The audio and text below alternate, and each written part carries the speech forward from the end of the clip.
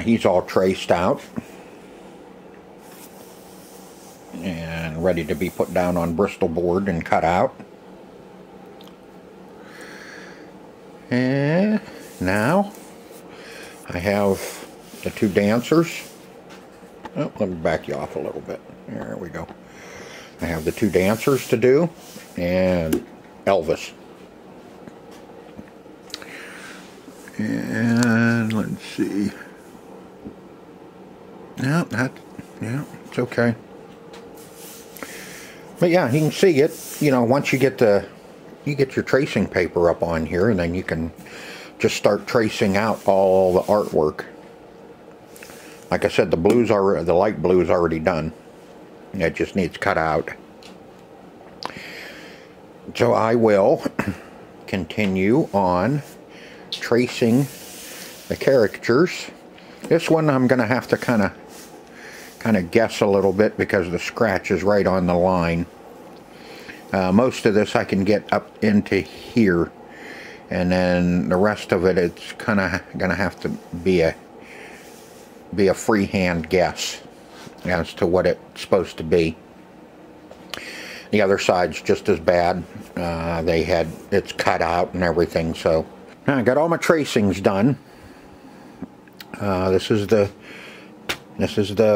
back box. You can see we'll have our dark blue and our light blue, and that was taken right off of there. This is our dark blue for our cabinet. There's Elvis. There's the dancers.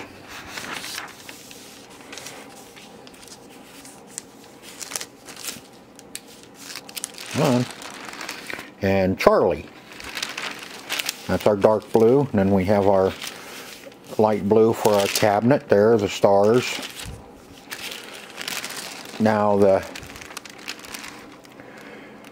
front here, around the coin door, I had to make a complete stencil for the whole front. Get over there and I'll show you why. Because our lighting, you can see how tall this one is. Or this one comes all the way up. You're only a couple of inches away from the lockdown bar on this side. Now the other side, they moved it down because of the shooter.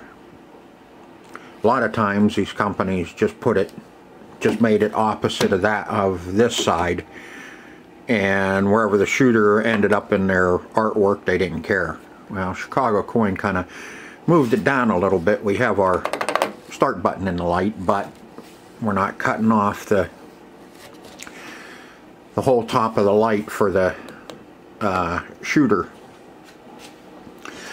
And I looked this up. These are the light beams that come all the way across and come into about here.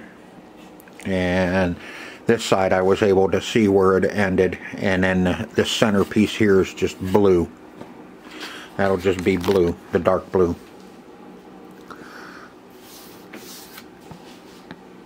So that's all the tracings, and like I said, that side is the same as this side, only you just take you paint here, paint over your stencil, and take your stencil, bring it right around, put your paint up against this side of the cabinet, and then you can paint it, and it will be the same. After you let the paint dry, of course, on your stencil. So that's all the tracings. We got all the tracings done, and now the fun begins of cutting them all out into stencils. That's about a day's worth of work there, cutting stencils, because I take breaks. My hands cramp up and I have to stop for a while. But in the meantime, what I'm going to do is I'm going to put this back on the cart and start working on doing the body work on this. Getting it all sanded down and filled in where it needs filled for painting white. Now on this one they did a kind of a splatter, but it's kind of a cobweb splatter, big blotches on it. And we're not doing that. This is just going to be a nice clean white cabinet when I'm done, and then we'll put our artwork on it. So I think now it's time to get started on body work. We'll start getting this sanded down and filled. Alright, now we got it ready for paint. Got everything all filled in as much as I'm going to. You know, it's a pinball machine. It's not a classic car. But I wanted to get a lot of the deep scratches out of it and make it, you know, look as good as we can. I got the bottom cabinet ready. Now the back box, I'm still doing some work on it. And see, let me grab it. I peeled off. I took off what little bit was left of what holds the back glass in. That goes on there. What I used was I stopped down at my hardware store and I got some 3/8 inch square stock. This one is 3/16 by 1/2 inch. You know, 3/16 1/2 inch. So I just went with 3/8 square stock. 1/2 inch was too big. It would cover up a little too much of the back glass along the bottom. So we just did that. I think that it'll be good. Might have to put a little bit of foam so it doesn't rattle back and forth at the bottom, which is okay. And see, this bottom piece was gone. So I plugged it with the rest of what I had left of that 1/4 inch stock. I plugged it in there, and then I have to work on the corners. And we'll get the corners all squared away. I had the back box already. I put it up on my cart to work on it, and the one end fell off and the whole thing fell apart. That was nice. Had two pieces. I had 2 L's. And so I got her all glued back together, and I'll show you again. See, I put the braces in there and up in there. I just cut a 45 out of the corner of a 2x4, and that made my corners. Got that all glued together. So it's coming along. Like I said, I still got some work to do on it. But since the bottom cabinet's ready to paint, I'm going to paint it, and then I can stand it up and it can sit and cure for however long I feel it needs to cure before we start stenciling it and putting our other colors on it. And then I can finish up on the back box, get it all squared away and painted white, which will be in this episode. I'll come back and show you after I get this all white, and then I'll start working on that back box, and I'll bring you back from time to time and show you my progress on that back box and what it's going to look like when we're done with it. So now it's time for me to put some color on this and see how it's going to look. Now you can see where I put that lip on there for the back glass to sit behind. Like I said, I may have to, it's a little narrower than I would like, but the the height was good. So I think what I'm going to do is I may have to put a piece of foam or something down in there, kind of fill the gap so the back glass doesn't rattle. We'll see once we get it in what we have to do. Corners, now I'm going to fix up all the corners on the front of this because, you know, that's what gets seen the most. Now, all four corners are a little rough looking, so we'll get them fixed up. And you know, when you're looking right at the machine, this is what you see when you're playing and looking up at your score, and when you're walking by them, you see that. Most of all is the face here and the back glass. Most of the time your eyes are trained to the back glass, so you really don't see some of this, but this is pretty rough looking, so we're gonna fix up those corners so it looks a lot better. I'm not sure if the seam's gonna show up when I paint on both the bottom and the top, but I don't know if I'm gonna go ahead and fill it or what. I'm gonna sand on this a little bit more to get this down, get some of the chipped paint out of it and get it smoothed out a little bit better. This is pretty smooth here. You're going to see a little bit of it once I paint it, but the corners, see, once you start filling the corner, if there is a little bit of a seam in here, your filler will fill it, and then you'll have it filled. It'll be nice and smooth, and then you'll have a little crease all the way across that line to wherever you filled over here. So that's, and same with at the top. That's why I said I'm not opposed to just filling that right straight across there to fill in that little seam as well, so it's all seamless, because that's pretty much what it's supposed to be anyway. It should be all seamless. But we got our cabinet sitting over here curing. It turned out nice. You know, there's going to be some imperfections and some flaws in it, but like I said, it's not a classic car.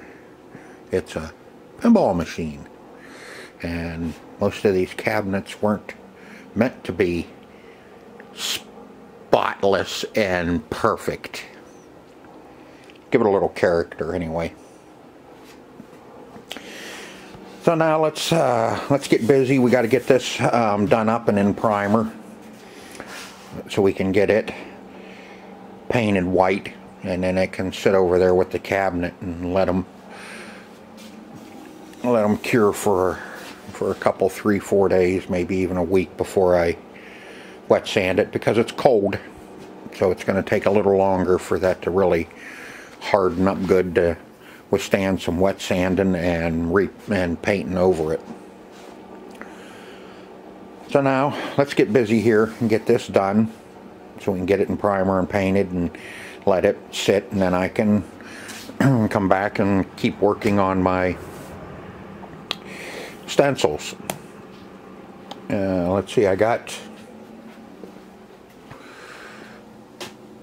this one. I got,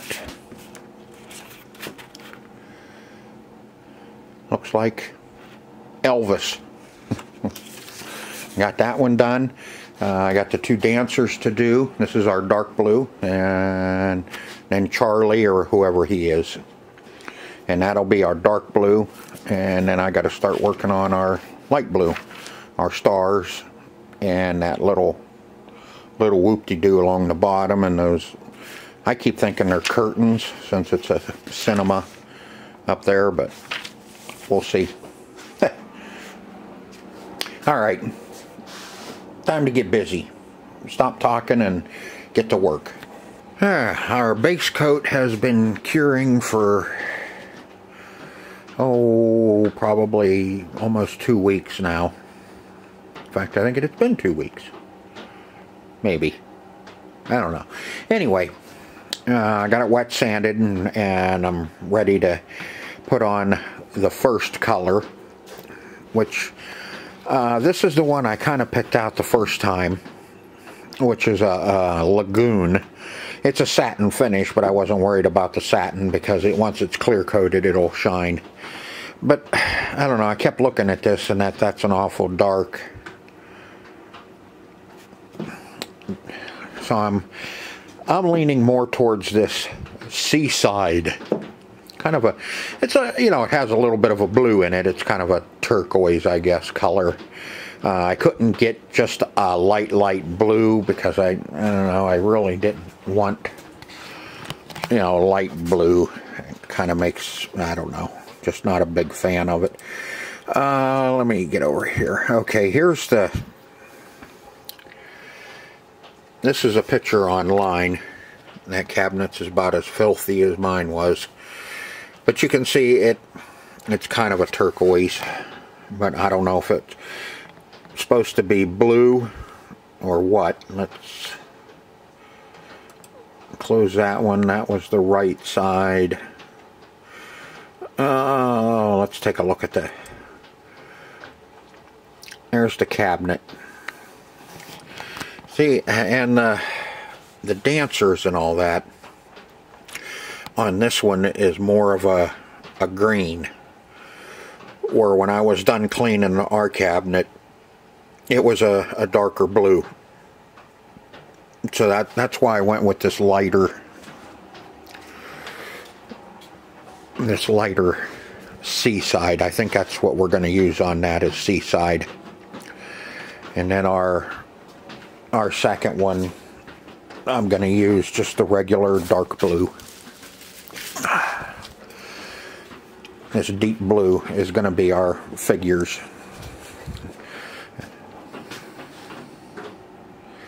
I think that's going to turn out good. Like I said, it's so hard to tell what the colors were actually supposed to be when, you know, when it was new. So, but nah, I think that's going to be too much. I don't know, too dark. You have that, and then this blue will be on top of it, or on the seafoam. I like it on the seafoam better. Our star will be seafoam, and then we have the two heads here, and on that star, and then the two dancing couples are right in the middle. That'll be the blue, and what you see here, star, these humps, and that star, and those little curtain-like things at the top there will all be that Seaside. So I think it's going to stand out pretty good. I mean, it's not going to look like it's brand new, because I know the colors are wrong. But you can only use what you can get. So I got a little more work to do. Taping up a few things here, just kind of cover our bottom of our cabinet here, so when I get down this way, I'm not putting that light blue here along that edge. Alright, so I'll bring you back when I have the color on it, and we'll see what it looks like. I have the back box ready for its Seaside, and when I'll bring you back and show you what it looks like. That's the second coat. Now we have our base coat white and our Seaside. Looks turquoise to me, but we have our nice Seaside on here, and on one side of our back box. I only do these one side at a time. It's too hard to try and get a stencil to hang unless you actually you're cutting it out of wood or luan or something like that. So I use the Bristol board. I can put it down flat and weight it down and get some of our lines a little crisper. Now when I wet sand this. I will clean up. We will get some of this cleaned up. It's not gonna, you know, look, it's gonna have a little bit of feathering here and there, but I can get a lot of this cleaned up with wet sand in it. I wet sand it with 1000 grit. I think it'll look a lot better anyway than what it was, that old dingy crap brown. It's gonna look nice and clean. I had a boo-boo when I was getting ready to paint. I had a piece come off, and it's like, the hell with it. That just gives it more character. But now I'll go ahead and wet sand this, and I'll show you afterwards how much of this I can get cleaned up with wet sanding. And it'll look the lines will look a little sharper, and they'll be a little bit feathered out. So let's do some more wet sanding on this and see what we can come up with. One thing though is once I do get this side all done with our third color, our last color, I can stand this up, and then I can let that cure a while, and then I could go ahead and I can do the face here.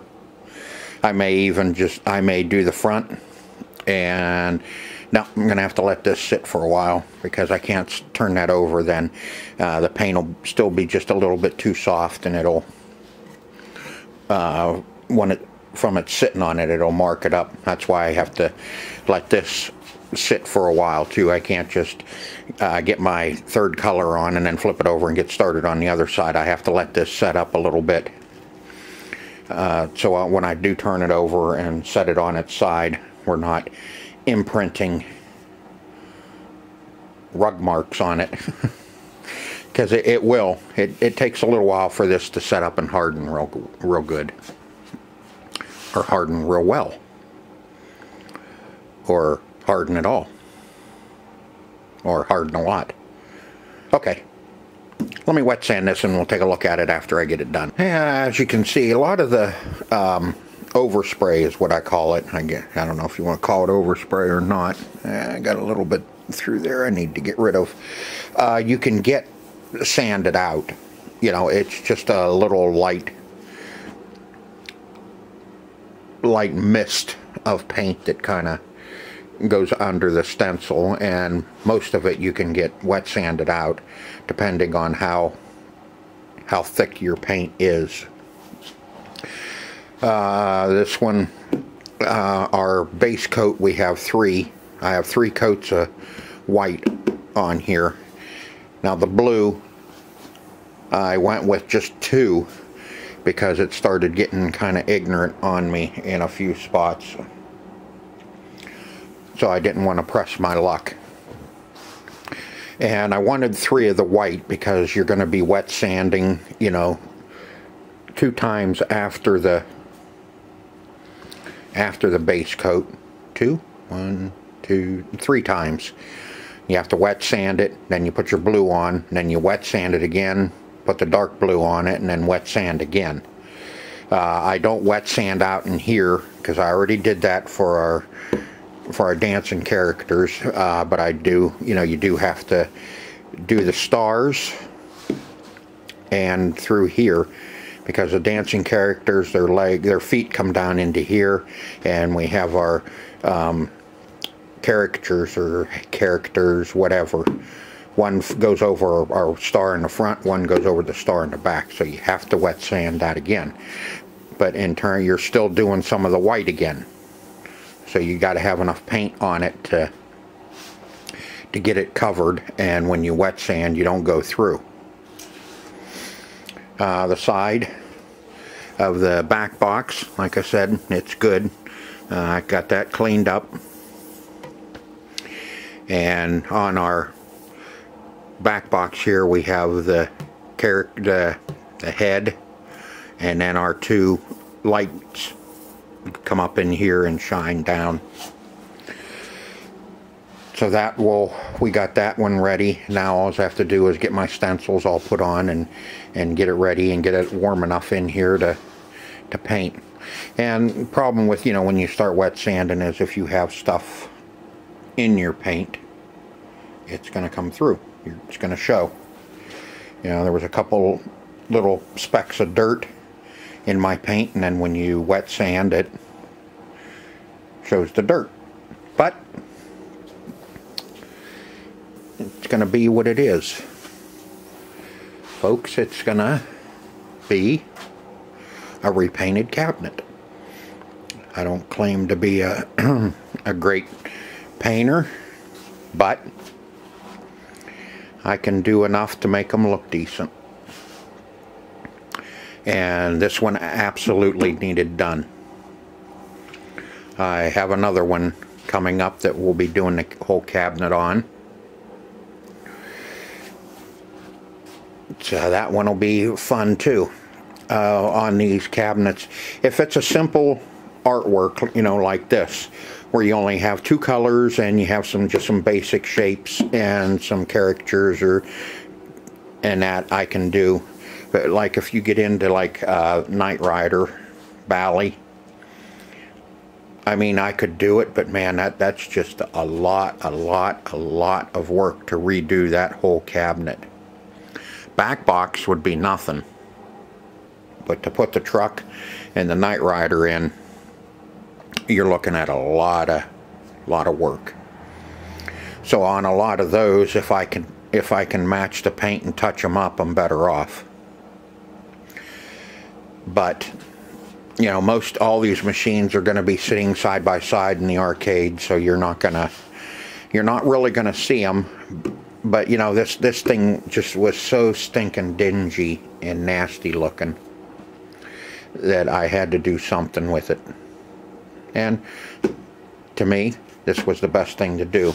Now, somebody else, they may decide not to do it and just clean it and leave it the way it is. But I kind of like my machines to look a little better than what that one did. That's for sure.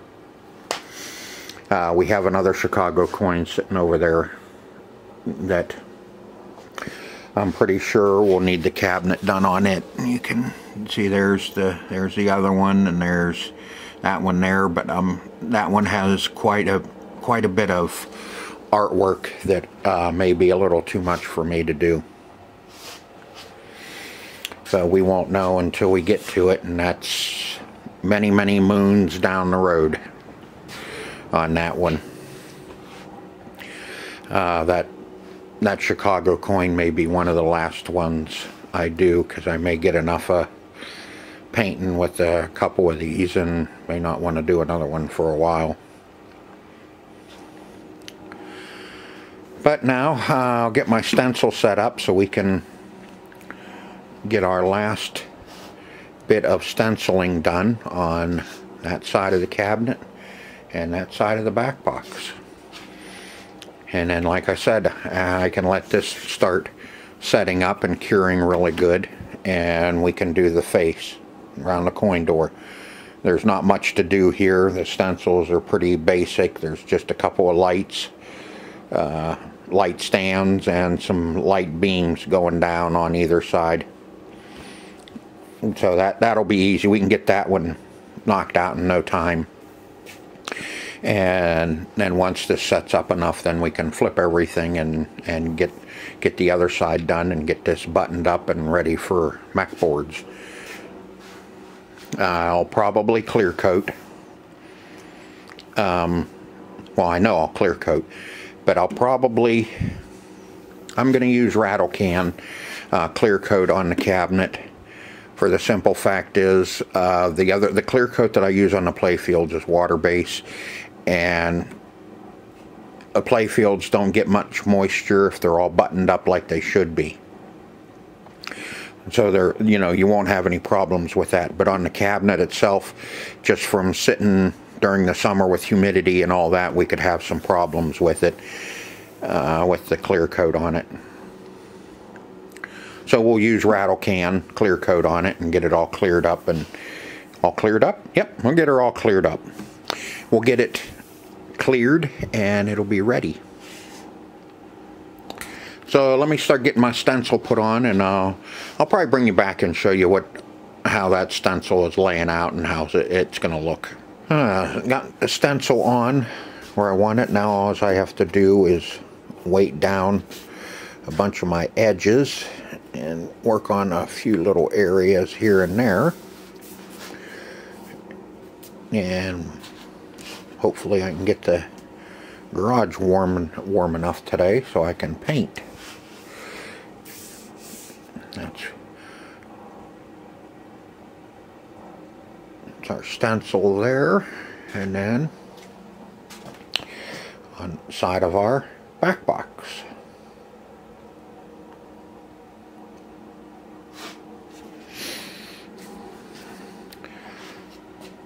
So I'll get this all weighted down and get it ready anyway, so when it does, if or when it gets warm enough out here, I'll go ahead and shoot our dark blue on. See, I got to get this weighted down. It's hanging up too far. So I'll work on that, and when it's warm enough, we'll paint. I'll bring you back after I got it all done. Okay, my friends, there it is.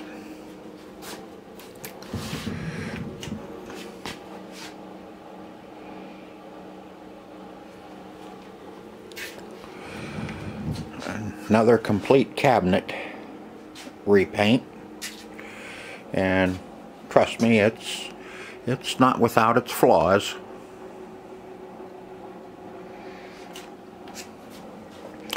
I could sit here for a half an hour and show you all my flaws in it and some screw-ups that I did.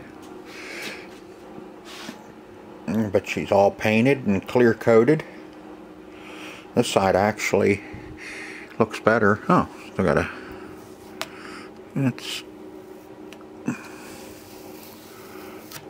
There we are. Now it's done. What do you think about that? Even saved the old tag.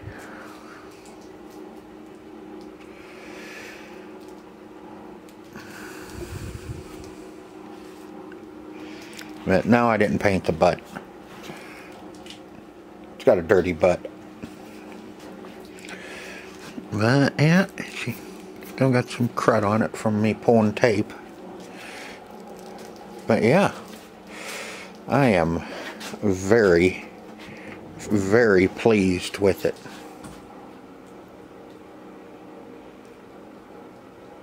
I hope you like it as much as I do. Now the fun part. Now we can start putting it together.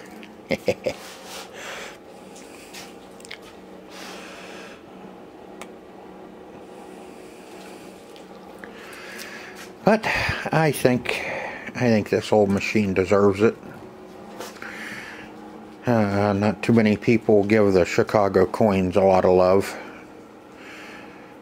So this one is getting all the love it deserves. I got another one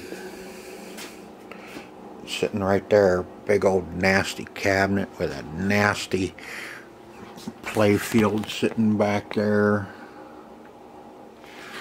and nasty back box sitting there. I'm missing a lot of parts on this one. This one's going to be probably sitting for quite a while before I can actually get to it, unless somebody out there knows where I can get a complete score motor for it. That's going to be the hardest. If I find a score motor for it, the rest of it will come together. I can put it together. So it's a 1975 Chicago Coin Top 10 is the name of it. And if anybody out there, the 76, it's all covered up, my back panel. Oh, maybe I can get to it so I can show you. This is one of the flat ones, and of course it's at the other end. But that guy right there is what I need.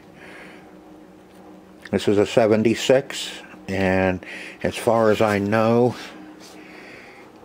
they used them in the 70s, but I think the 60s are different.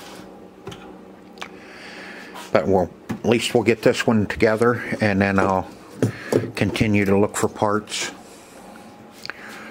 for top 10, because that one's going to be another nice drawn out project there that I'll work on as much as I can. I hate to, you know, get started on it and then have to put it in a corner half done while I wait for a score motor. I like to secure a score motor for it first, and then I can tackle it. So like I said, if anybody knows where there's anybody has one or knows somebody that has one, leave a comment in the description, or I'll leave my email address in the description below, and you can email me and let me know if you know somebody or if you have one that you want to sell. So that's going to do it for this episode. Hope you enjoyed this episode as much as I enjoyed making it. I enjoy turning these old nasty cabinets into something that looks decent.